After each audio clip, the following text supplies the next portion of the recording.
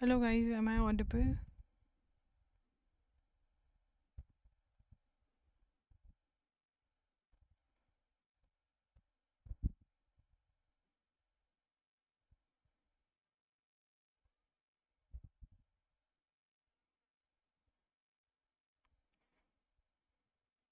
Hello, hello. Hello guys, am I audible? Okay, so let's begin with the session. I'm not doing well, right? A, my voice is going to be this low only. B, I might take a break in between. C, I might not be able to complete the class because I'm not well. Okay, sorry. Let's start with the analysis. Let's start with the analysis. Let me bring the mic super close to my mouth so that we can begin with the analysis. What is it doing?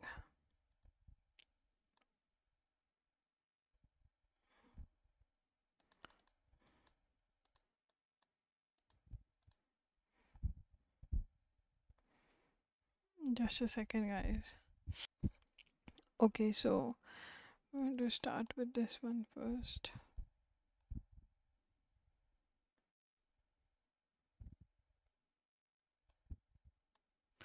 Okay, so government, just a second, let me check if I'm audible.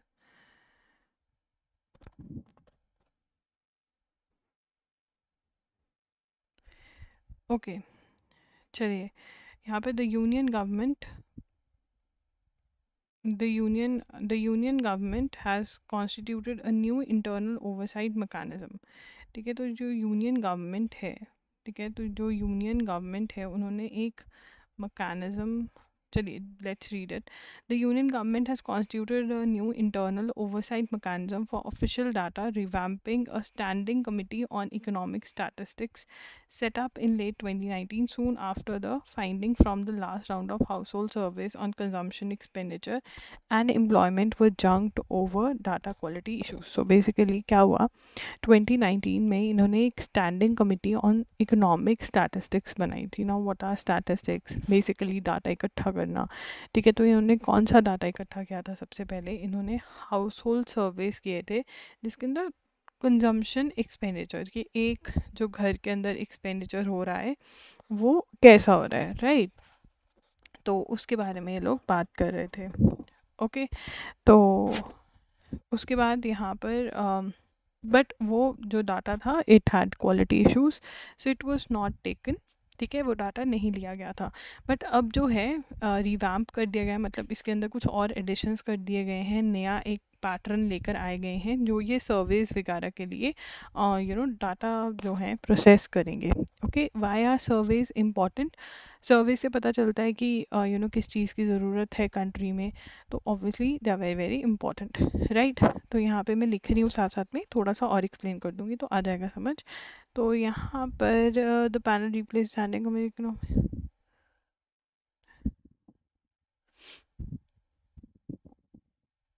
हाँ, ठीक है.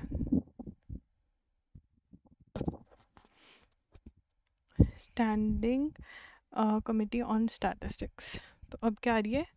Standing committee on standing committee on statistics. ठीक है, इसके अंदर क्या है?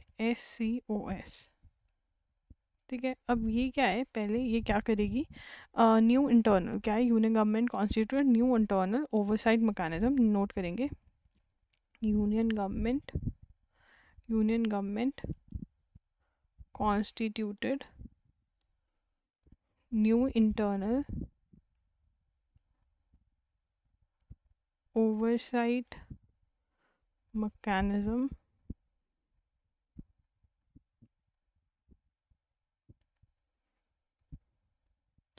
For official data. ठीक है, तो बेसिकली जो NSO सर्वे डाटा इकट्ठा करेगा, ठीक है ना, NSO जो डाटा इकट्ठा करेगा उसको जो है these guys are going to these are the ये ओवरसाइट कमिटी है, तो ये देखेगी बहुत सारी चीज़ें, राइट? ठीक है, तो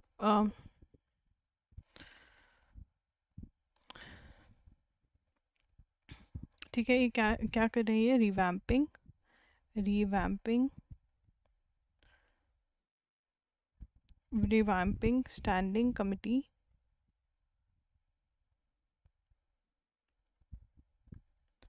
ऑन इकोनॉमिक स्टैटिस्टिक्स। ठीक है, SCES।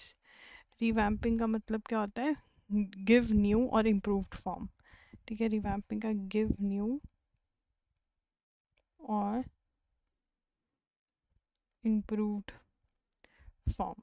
तो बेसिकली क्या कहना चाहते हैं कि अब जो है ठीक है,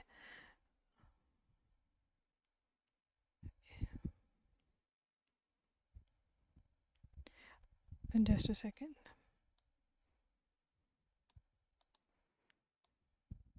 हाँ, अब जो है स्टैंडिंग कमिटी ऑन स्टैटिस्टिक्स जो है वो आ गई है, राइट। एंड इट अर्लियर क्या था इसकी जगह earlier was standing committee on economic statistics. So basically ये क्या करेंगे, ठीक है, सबसे पहले जो इकोनॉमिक कमिटी ऑन स्टैटिस्टिक्स थी, इनके जो इन्होंने डाटा इकट्ठा किया था, किस चीज़ पे डाटा किया था, ये सेटअप करी गई थी, सेटअप इन 2019। ठीक है ना। एंड इन्होंने house hold from soon after the finding from last rule. ठीक है ना।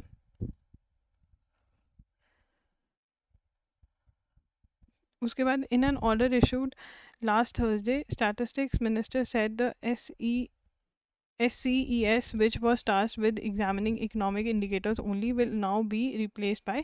ठीक है, तो यहाँ पर it was set up in economic indicators ही देख सकते थे। now tasked with examining economic indicators only। ठीक है, review the framework and results of all service conducted under the aegis, now they will be which has a broader। ठीक है, अब यहाँ पर जो नया बनाया इन्होंने SCOS, एक मिनट, आई नो अभी आपको कुछ भी समझ में नहीं आया होगा, पहले लिख लेते हैं और फिर मैं आपको सारा का सारा समझाऊंगी, राइट। तो यहाँ पे has a broader mandate to review the framework and results of all surveys conducted under aegis of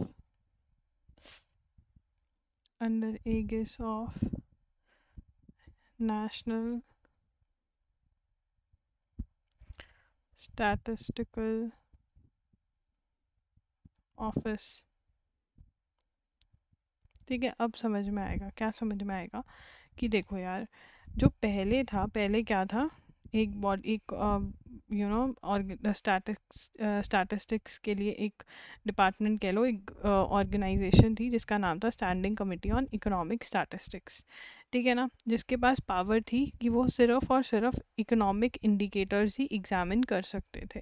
ठीक है, इकोनॉमिक मतलब पैसों से रिलेटेड कुछ चीज़ें होती थी वो ही देख सकते थे। बट अब जो है SCOS, सबसे पहले तो SCOS ने रिप्लेस कर दिया है, that is standing committee on statistics ने रिप्लेस कर दिया है जो पुरानी वाली थी उसको, राइट। एंड इसके पास क्या है, इसके पास ब्रॉडर मैंडेट है, ये रिव्यू कर सकता है ऑल सर्वेस, कोई भी सर्वे उठाकर रिव्यू कर सकता है जो कि नेशनल स्टैटिस्टिकल ऑफिस कंडक्ट करेगा, डाटा जो भी लेकर आएगा उसके अंदर वो कर सकते हैं। तो ये इनका ब्रॉडर प्रीव्यू हो गया है।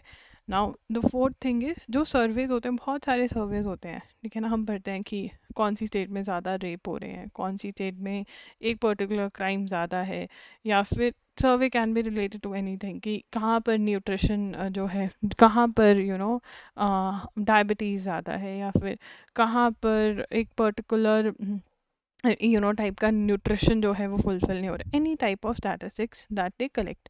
ठीक है, तो ये मतलब उसको देखेंगे। प्रणब सेन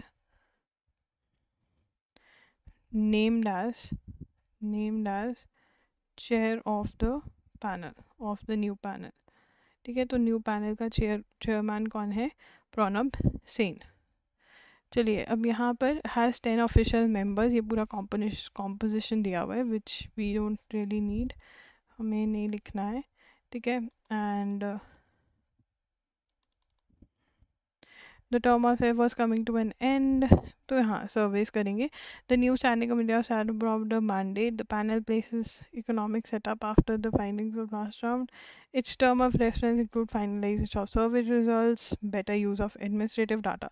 तो बेसिकली ये क्या करेगा, इसका काम क्या है, इसका काम ये है कि यहाँ पर it's terms of reference include finalisation of survey results, better use of administrative data, apart from survey design improvement, COS will identify data gaps and strategy to plug them. ठीक है ना, जो डाटा के अंदर गैप्स हैं, तुमको लग रहा है इस सर्वे में ये वाला क्वेश्चन पूछा जाना चाहिए था, वो भी ये लोग देखेंगे, राइट। तो सर्वेस के ऊपर basically they are going to, मतलब डाटा इकट्ठे करके NSO ला देगा, उसके बाद बहुत सारी चीज़ें जो हैं वो कौन करेगा, जो नई कमेटी बनी है वो करेगी, एंड उसका नाम क्या है जल्दी से बताओ इन द कमेंट सेक्शन। अब समझ में आया कि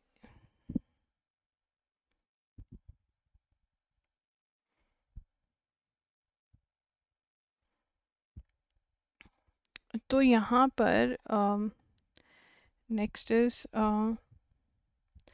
बताओ, अब आ रहा है समझ में, आया समझ में, इन द चैट सेक्शन जल्दी से बता दो।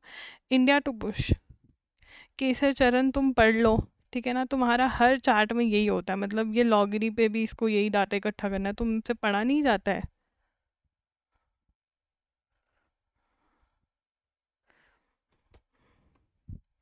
चलिए, India to push G20 to raise MNC tax share. अब यहाँ पे MNC क्या होती है, मल्टीनेशनल कंपनीज। तो मल्टीनेशनल कंपनीज जो हैं, जो टैक्स मतलब जो गवर्नमेंट को टैक्स पे करेंगी, उनका एक सिस्टम बनाया था, तो उसको कह रहे हैं कि ज़्यादा टैक्स जो है वो पे करें, ठीक है, जो कंपनीज है उसमें। हम नीचे जो आर्टिकल है उसमें ज़्यादा डिटेल्स हैं। कूनो नेशनल पार्क के लिए एक मेडिकल, वो कह रहे हैं कि मेडिकल रिव्यू होना ज़रूरी है, बिकॉज रिसेंटली दोबारा से चीतास जो हम लेकर आए हैं उनकी डेथ हुई है। तो हम चीता कहाँ से लेकर आए हैं जल्दी से बता दीजिए, चीता इन द चार्ट सेक्शन, चीतास कहाँ से आए हैं इंडिया में, चीतास कहाँ से आए हैं, नमीबिया से आए हैं और साउथ अफ्रीका से आए हैं, ठीक है ना। रीलोकेशन हुआ है, कौन से नेशनल पार्क में आए हैं, कूनो नेशनल पार्क में आए हैं, ठीक है।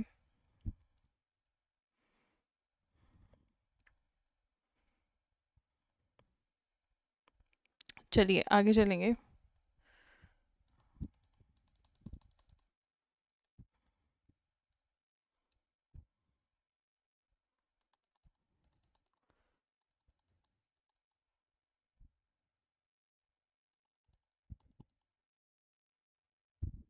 Just a second guys, I hope you know कि लैपटॉप ख़राब है, तो इसलिए that is why we are using a second laptop. अभी जब हमारा पुराना वाला लैपटॉप आ जाएगा, we'll be in a better position to do our analysis in a better manner, ठीक है। Just a second.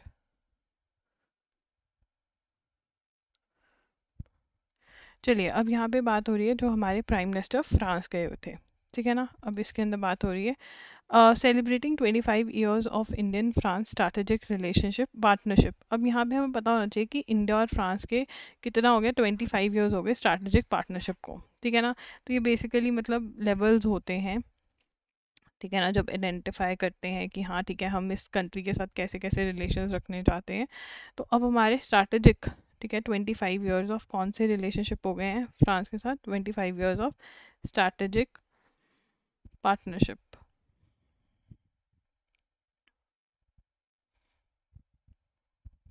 ठीक है। अब यहाँ पर नेक्स्ट इज, ठीक है, अब हमें पता होना चाहिए who is the president of France, Emmanuel Macron, ठीक है। अब यहाँ पर उसके बाद क्यों गए थे प्राइम मिनिस्टर मोदी वहाँ पे, बैस्टिल डे पैरेड थी वहाँ पे, ये कब होती है, 14 जुलाई को होती है, फ्रांस डे सेलिब्रेट करते हैं वो, ठीक है ना। और ये डे बहुत ही ज़्यादा इम्पॉर्टेंट है, उनकी फ्रेंच रेवोल्यूशन के अंदर कुछ किसी जेल में वो घुसे थे और उन्होंने लोग आज़ाद किए थे, तो बहुत ज़्यादा इम्पॉर्टेंट डे है उन लोगों के लिए, तो ये पैरेड होती है।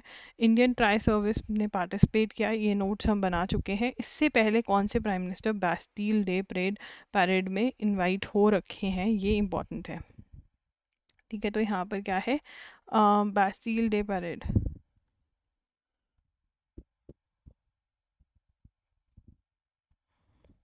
ठीक है, तो यहाँ पर बैस्टील डे पैरेड पे गए थे, ठीक है ना। और पहले प्राइम मिनिस्टर कौन से गए हुए हैं?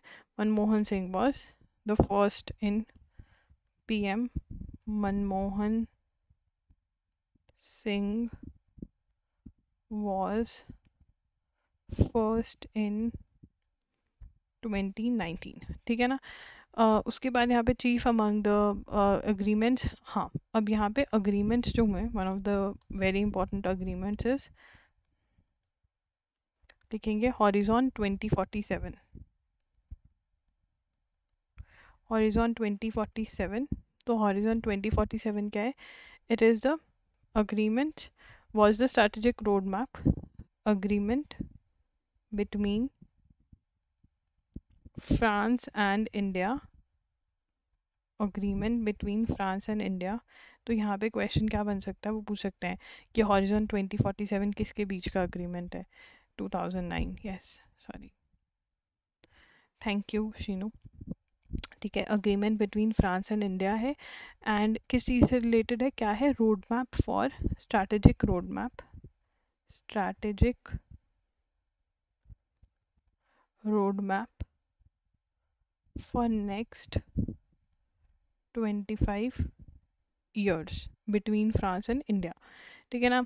तो इसके अंदर क्या कह रहे हैं हम? कोऑपरेट किस किस में करेंगे? इंक्लूड्स कोऑपरेशन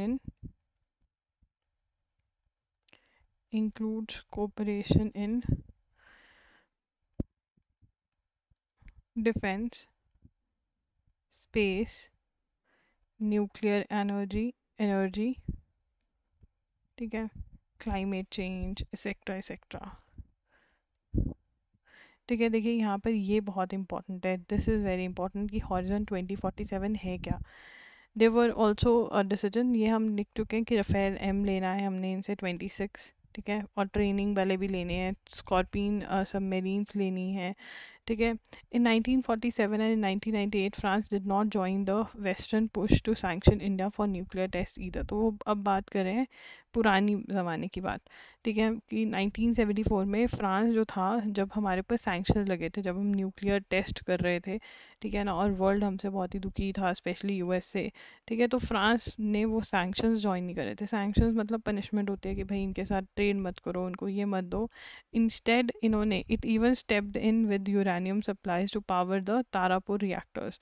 फ्रांस ने हमें यूरेनियम दिया था जो कि न्यूक्लियर के लिए यूज़ होता है, बट उन्होंने हमें यूरेनियम दे नहीं रहे थे क्योंकि हम न्यूक्लियर टेस्ट कर रहे थे, तो इन्होंने दिया था हमें तारापुर रिएक्टर के लिए। Mr. Modi's visit was also at around the same time that the European Parliament decided to adopt a resolution criticizing his government for the violence in Manipur। तो यूरोपियन जो पार्लियामेंट है, उन्होंने रेजोल्यूशन अडॉप्ट किया था criticising mister Modi for the Manipur rights, ठीक है, ये भी बात करी गई है। ओके, इसमें नोट नहीं करना, बस आपको पता होना चाहिए कि ये हुआ है, ठीक है।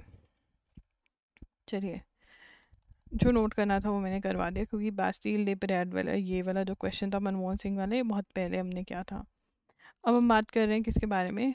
राहुल गांधी का जो केस है, डेफेमेशन का केस, ठीक है। उन्होंने जो मोदी कम्युनिटी को कह दिया था कि जो मोदी होते हैं वो चोर होते हैं, ऐसा ऐसा कुछ बोल दिया था, तो डेफेमेशन का केस कर दिया था, ठीक है ना। उनको 2 इयर्स की पनिशमेंट हो गई है उसके अंदर। अब वो सुप्रीम कोर्ट चले गए, उन्होंने पहले वो लोअर कोर्ट ने उनको सज़ा दी, उन्होंने वो चैलेंज किया, गुजरात हाई कोर्ट में भी चैलेंज किया था। उन्होंने कहा कि वो 2 इयर्स की जो सज़ा है वो तो हम नहीं, मतलब कैंसिल आउट करेंगे या स्टे नहीं करेंगे वो, ठीक है। तो अब वो सुप्रीम कोर्ट गए हैं, that is what is they are being talking about, ठीक है। सेक्शन 499 और 500 आईपीसी के जो हैं, 499 डिफाइन करता है कि डेफेमेशन क्या होती है, और 500 के अंदर बताया हुआ है कि पनिशमेंट क्या होगी अगर कोई डेफेमेशन करता है, ठीक है ना। तो बेसिकली ये है। अ, इसके बाद सर्टेन, देखिए कंप्यूटर इमरजेंसी रिस्पांस टीम, ये इंडिया की टीम है। सर्टेन मतलब जहाँ पर भी जैसे कोई भी हैकिंग हो गई है, कुछ भी हो गई, तो दे आर रिस्पॉन्सिबल। तो ठीक है, सर्टेन की फुल फॉर्म आ जाती है एग्जाम में, अगर आपके नोट्स में नहीं एडेड है तो आप नोट में ऐड कर सकते हैं, ठीक है। चलिए आगे चलेंगे, मोस्टली रेपिटेशन थी आज। अम, अगर किसी को गुजरात वाला केस दोबारा करना है, गुजरात वाला नहीं, राहुल गांधी वाला case, we will see to it कि जब सुप्रीम कोर्ट में हो तब हम कर लें, ठीक है।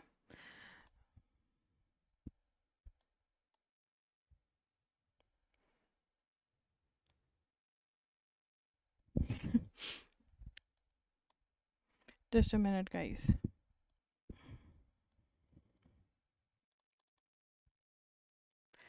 तो यहाँ पर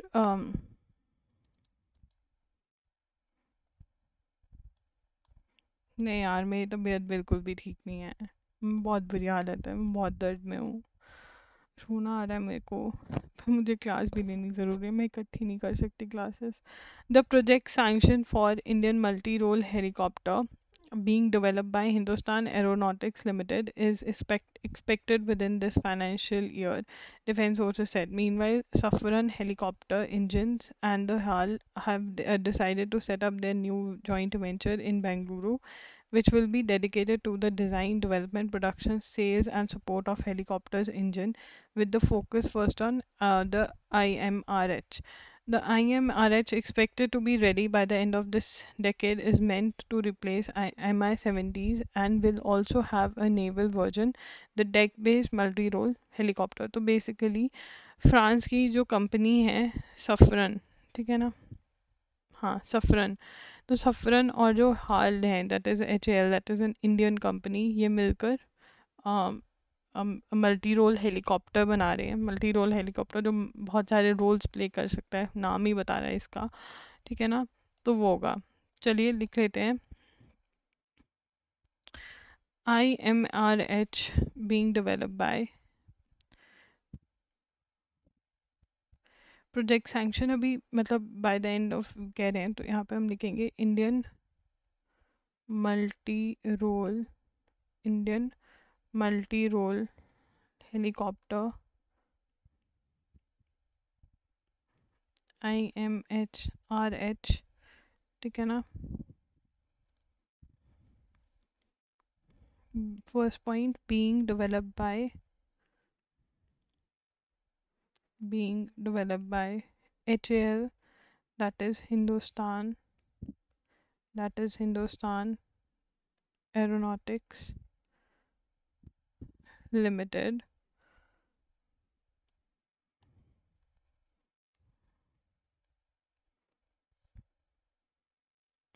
and being developed by is expected within the financial year.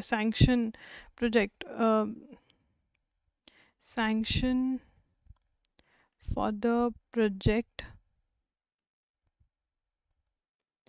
expected soon, ठीक है ना। ये हमें पता होना चाहिए कि अभी ये प्रोजेक्ट हुआ नहीं है, पर डेवलप कर रहे हैं इसको, ठीक है ना। ऑब्वियसली डेवलप कर रहे हैं तो इंडिया वाले बाय करेंगे ही। मीनवाइल सफरन, ठीक है ना, इसके अंदर अभी और क्या हो रहा है,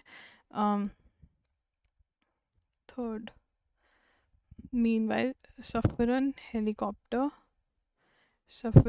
हेलीकॉप्टर इंजन्स, एंड अब देखिए यहाँ पर आपको समझना होगा, ये इंजन्स मतलब इंजन्स जो हैं स्पेसिफिकली ये लोग इस यहाँ पर बनाएंगे, एंड हैव डिसाइडेड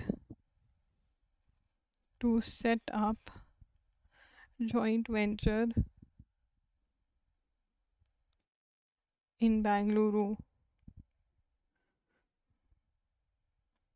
ठीक है। बेंगलुरु में ये अपना इंजन प्रोडक्शन का मतलब कुछ कर रहे हैं, कौन, सफरन हेलीकॉप्टर इंजन और हाल, that is Hindustan aeronautics limited.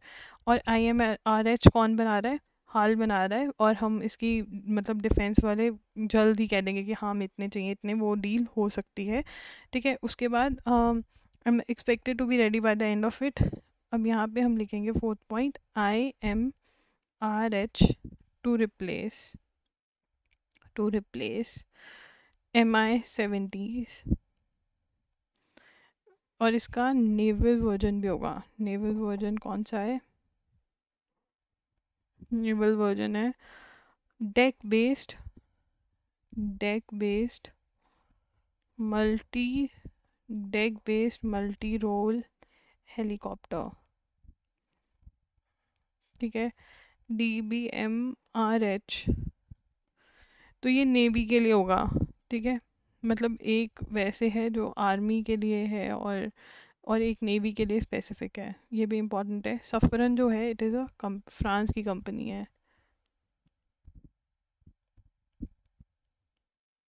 ठीक है, ये लिख लो, फ्रांस की कंपनी। चलो आगे चलते हैं। यहाँ पर हाँ, ये G20 वाला है जो टैक्सेस वाला है।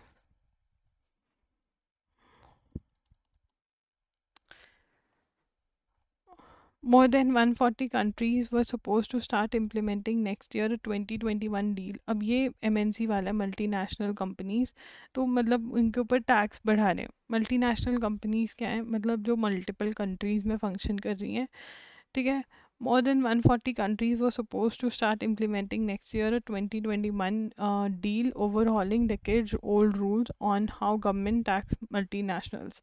अब यहाँ पे 2021 के अंदर इन्होंने मतलब कुछ नए रूल्स लेकर आए थे कि टैक्स कैसे कलेक्ट करना है मल्टी नेशनल से। The present rules are widely considered outdated as digital giants such as Apple or Amazon can book profits in low tax countries। मतलब जहाँ पे टैक्स कम होता है ना, वहाँ पर वो प्रॉफिट्स बुक कर लेती हैं, therefore मतलब टैक्स की बचत कर लेती हैं। The deal would levy a minimum 15% tax on large global firms plus an additional 25% tax on excess profits, ठीक है, as defined by Organization for Economic Cooperation and Development। चलिए ये हम लिखेंगे, ये पहली बार पढ़ रहे हैं और ये थोड़ा इम्पोर्टेंट है, लिखते हैं।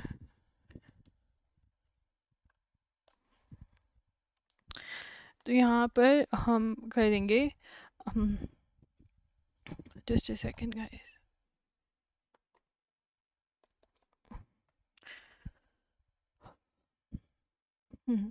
MNCs, टैक्स ऑन MNC, ठीक है। अब यहाँ पर इसको क्या दिक्कत है,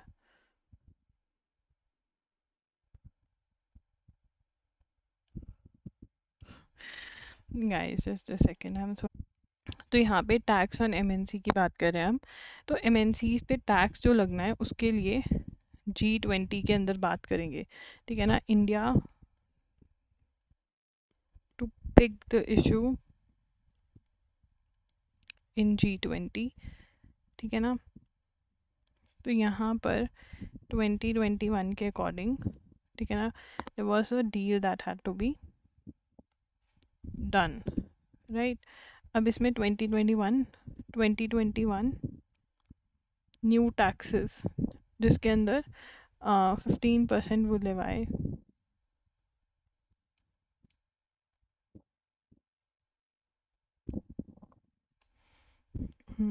2021 के अंदर क्या कहा था, deal would Levi, deal would Levi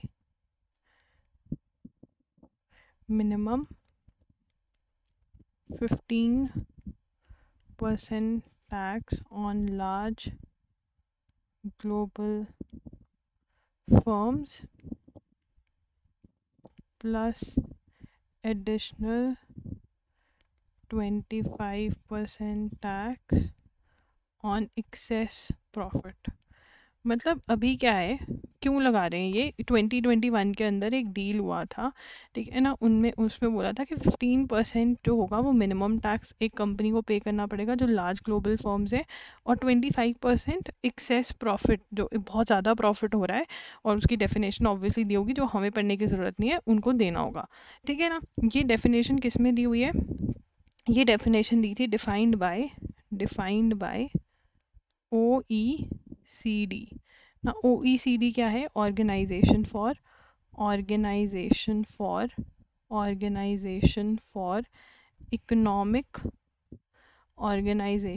economic cooperation, ठीक है ना। तो अब इंडिया क्या कह रहा है, पुश कर रहा है कि भैया ये अप्लाई कर दो। क्यों कर रहा है, क्योंकि जो भी मल्टीनेशनल कंपनीज हैं वो क्या करती हैं, वो उस कंट्री के अंदर जाके टैक्स प्रॉफिट शो कर देती हैं जहाँ पर टैक्स कम है, ठीक है ना। तो वो ऐसा वो कर लेती हैं, तो ये चेंजेस लेकर आना चाहते हैं और इंडिया पिक करना चाहते हैं कि आप ये जो 2021 के अंदर डील हुई थी ये अप्लाई कर देनी चाहिए। तो जो लाइटनिंग होते हैं मतलब बिजली, क्या वो नेचुरल डिज़ास्टर है? अब आप कहोगे अगर नेचुरल डिज़ास्टर है नहीं है उससे फ़र्क क्या पड़ता है? देखिए बहुत बारी लॉ के अंदर अगर कोई चीज़ नेचुरल डिज़ास्टर होती है, ठीक है ना, तो उससे अगर नेचुरल डिज़ास्टर से किसी की डेथ हुई है तो उसको कॉम्पनसेशन मिल सकती है गवर्नमेंट से। कॉम्पनसेशन मतलब कुछ पैसे मिल सकते हैं, कुछ भी ऐसा। तो वो कह रहे हैं कि इंडिया जो है नेचुरल डिज़ास्टर को, सॉरी, इंडिया जो है लाइटनिंग को अभी नेचुरल डिज़ास्टर नहीं कंसिडर करता, ठीक है ना। तो लिख लेते हैं इंडिया, इंडिया not considering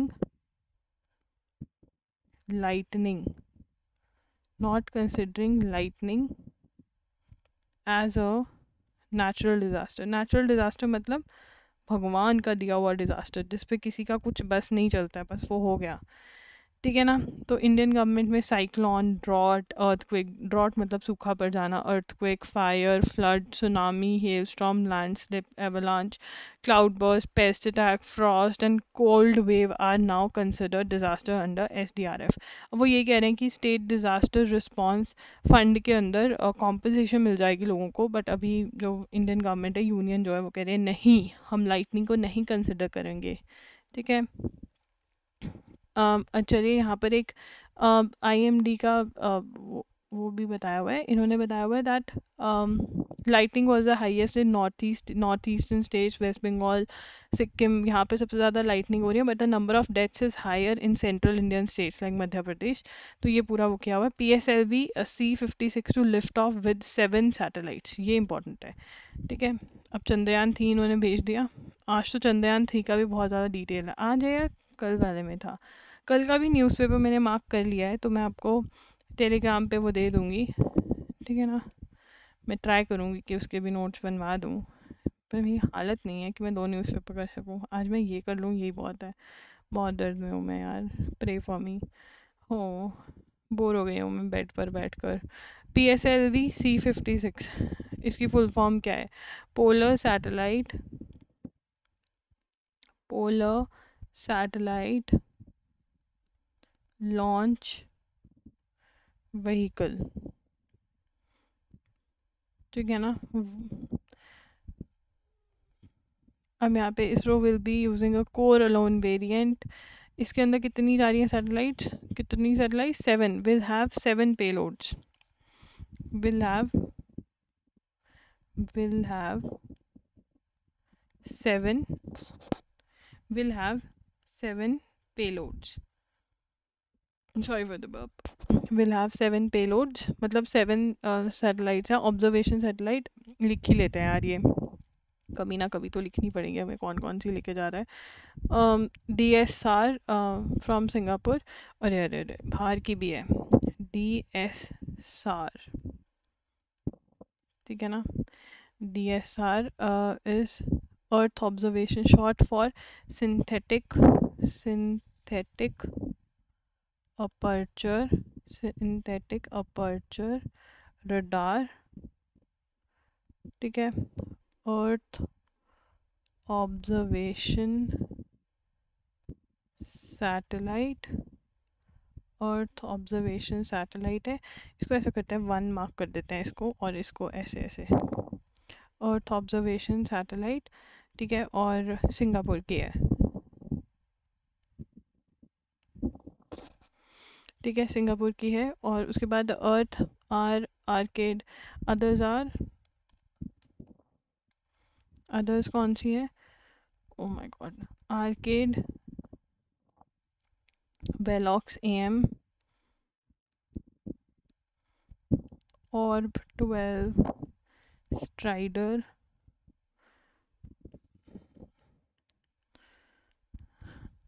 और कौन से? The remaining 3 are nano satellites, remaining 3 are nano satellites। कौन कौन सी है? गलासाई, स्कूबी डूबी डू, वेयर आर यू, गालासाई 2, बस हमें अगर थोड़ा सा आइडिया होना चाहिए कौन कौन सी गई है। स्कूब 2, नूलियन, ठीक है। ये कहाँ पे जाएंगी? लियो में जाएंगी। लियो इज लोअर अर्थ ऑर्बिट में प्लेस करेगा, ठीक है। चलो वर्ल्ड पे आ गई, तो वर्ल्ड में ईरान। तो ईरान के अंदर मोरालिटी पुलिस है। ईरान में कौन सी पुलिस है? मोरालिटी पुलिस, जो क्या देखती है कि भाई वहाँ पर जो लड़कियां हैं उन्होंने हेड कवर किया हुआ है या नहीं, जो कपड़े वहाँ पर मतलब गवर्नमेंट बोलती है कि आपको हेड कवर करना है, मैंडेटरी है, ठीक है ना। अभी थोड़े महीने पहले ये बंद हो गया था बिकॉज महासा अमीनी नाम की लड़की की डेथ हो गई थी। महासा अमीनी, ठीक है, महासा अमीनी नाम की लड़की की डेथ हो गई थी, वो इनकी कस्टडी में थी and she died for not wearing the बुर्का properly, for not wearing बुर्का या हिजाब प्रॉपरली, ठीक है ना। ये ईरान में हुआ था, तो ये ख़त्म कर दी and it led to a lot of protest world wide. तो ये ख़त्म हो गई थी। Iran morality police is back now, morality police is back, ये लिख लो, was morality police is back, ठीक है। ये क्या देखते हैं कि मतलब जो वहाँ की लड़कियां उन्होंने हेड कवर किया हुआ है, नहीं किया हुआ, अगर नहीं किया होता तो उनके अगेंस्ट एक्शन लेते हैं। पाकिस्तान का जो प्राइम मिनिस्टर है वो, उसका टेन्योर ख़त्म नहीं हुआ अभी, शहबाज शरीफ का, बट वो रिज़ाइन कर देगा और किसी और को मतलब इन टेयर के केयर टेकर गवर्नमेंट को हैंड ओवर कर देगा। Payloads, yes, is basically what it is taking with it, ठीक है ना। कौन कौन सा बाहर उठा के लेके जा रहा है, लगेज क्या है रॉकेट का, ठीक है। चलिए, अ UN owned ship arrived of war torn Yemen on Sunday for a risky operation to pump more than 1 million barrels of oil from a decaying tanker and prevent a catastrophic spill. अब यहाँ पे इसका नाम पता है क्या है? इसका नाम है सेफर। इसका नाम है सेफर। तो सेफर क्या है? अब तुम कहोगे यार ये टैंकर यहाँ पे आया कैसे? तो basically this was a storage, this was used as a storage, ठीक है। तो इसकी स्टोरी है, यहाँ पर oil tank it has just converted in floating oil storage थी ये। इसमें पूरा सब सी के अंदर है ये, और स्टोरेज के लिए यूज़ किया जाता था। और इसके अंदर सब सुविधाएं थी, जैसे चेस्ट वॉल्स थे, ठीक है, जिन कूलिंग सिस्टम था, ताकि जो इसके अंदर ऑयल स्टोर किया हुआ है वो सी में ना चला जाए। बट ड्यू टू यमन के अंदर वॉर हो रही थी, हुथीज थे वहाँ पर, तो इसकी वजह से ये सब मतलब इसकी केयर नहीं हो पाई जैसे होनी चाहिए थी। और अगर अब ये स्पिल कर जाता है तो बहुत नुकसान होगा, बहुत कंटेमिनेशन होगी इन्वायरमेंट के लिए, वो सही नहीं है। तो अब जो है यूएन इसको इसमें से पंप आउट करेगा सारा ऑयल एंड मेक श्योर करेगा कि ट्रेजेडी जो है, जो ऑयल स्पिल है, वो नहीं हो पाए, ठीक है। अब यहाँ पर after years of tense diplomacy between United kingdom, ठीक है, ठीक है, ठीक है, नॉट अ ये नहीं, एफएसओ सेफर लिख सकते हैं हम, ठीक है ना। बेसिकली अब क्या लिखेंगे, ये है स्टोरेज टैंक की तरह यूज़ कर रहे थे, million barrels, the delegate operation to transfer 1.4 million barrel of मरीब light crude to the नॉटिका bought by the United Nations for operation is expected to begin in the coming days. तो यहाँ पर क्या है, क्या करेंगे ये, 1.14 million barrel of मारीब light crude to the नॉटिका। तो basically इसको किस लिए यूज़ करा जाता था, इसको स्टोरेज के लिए यूज़ करा जाता था। और अब जो यूएन है, bought by not United Nations, तो यूनाइटेड नेशंस लेकर आया है नॉटिका, एक शिप, ठीक है ना। उसके उसके अंदर ये खाली करेंगे इसको, ठीक है। अगर ये नहीं किया जाता है तो क्या हो जाएगा, maintenance operation on the safer were suspended in 2015 because of यमेन्स war, ठीक है ना। मेंटेनेंस ऑपरेशन suspended in 2015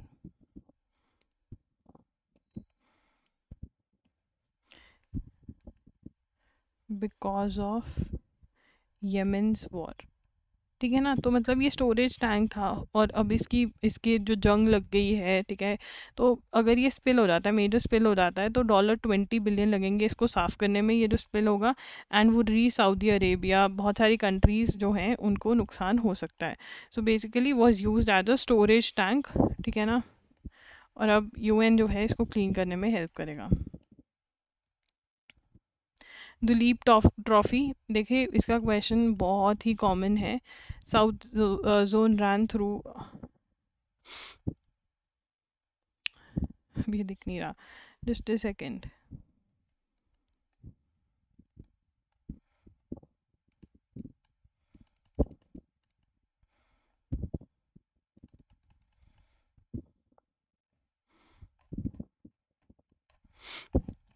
सिर्फ यही रह गया है भाई, दिख जा, ऐसे मत कर।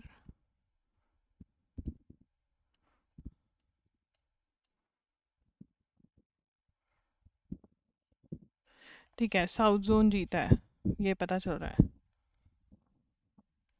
South zone one Duleep trophy from west zone.